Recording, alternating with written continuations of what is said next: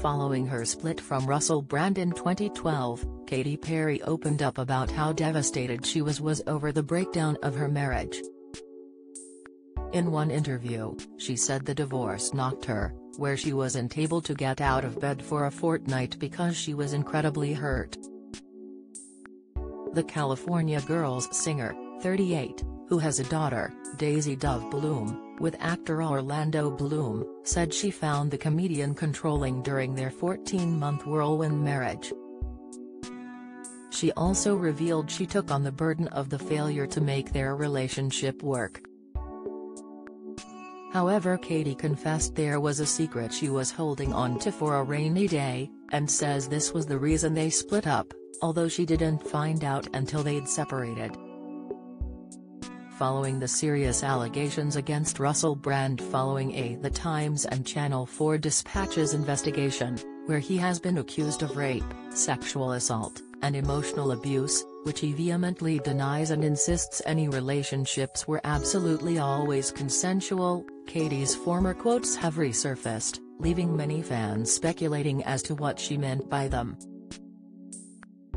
In a 2013 interview with Vogue, 2 years after their split, Katy, who has remained silent about the allegations made against Brand since they came to light, revealed the comedian had asked for a divorce over text just as she was about to go on stage to perform to thousands of fans.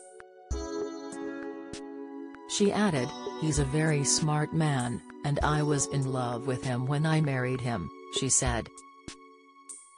"Let's just say I haven't heard from him since he texted me saying he was divorcing me December 31, 2011. In her 2012 documentary, Katy Perry, Part of Me, Katy is filmed hyperventilating and collapsing in tears as she is being held by someone in her team in her green room. The footage then shows her going up the lift to head out on stage, during which she heartbreakingly practices smiling in front of a mirror for the crowd. This is said to be the moment she received the text. In a chat with the Sunday Times in 2013, distraught Katy admitted that her split from the comedian gave her a good knock. "I was in bed for about 2 weeks. I was pretty FK'd, yes. It hurt a lot," explained the star.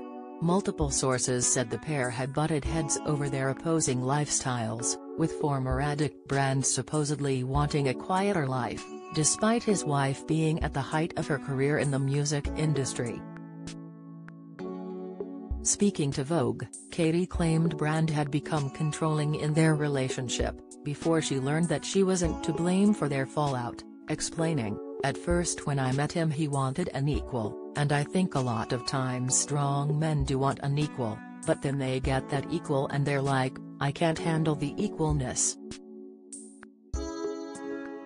He didn't like the atmosphere of me being the boss on tour. So that was really hurtful, and it was very controlling, which was upsetting. I felt a lot of responsibility for it ending, but then I found out the real truth, which I can't necessarily disclose because I keep it locked in my safe for a rainy day. I let go and I was like, this isn't because of me, this is beyond me. So I have moved on from that." At the time of their split following 14 months of marriage, in a statement to US Weekly, Brand said, "Sadly, Katy and I are ending our marriage. I'll always adore her and I know we'll remain friends." And last month, Brand, who went on to marry Laura Gallagher and is expecting his third baby with the author, reflected on his marriage to Katy during an episode of Running Wild with Bear Grylls, The Challenge. He said, "Some aspects of it were, like, amazing. She's an amazing person, and it was kind of incredible to live for a moment in that eye of the cyclone type aspect of fame.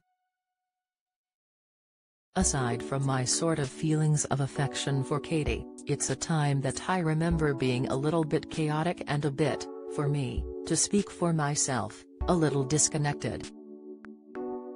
Speaking directly to his followers in a YouTube video, Brand released a statement on Friday where he vehemently denied criminal and serious allegations that have been put to him by two media outlets, describing it as a coordinated attack.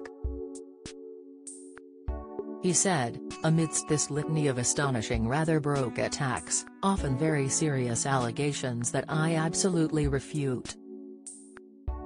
These allegations pertain to the time when I was working in the mainstream, when I was in the newspapers all the time, when I was in the movies.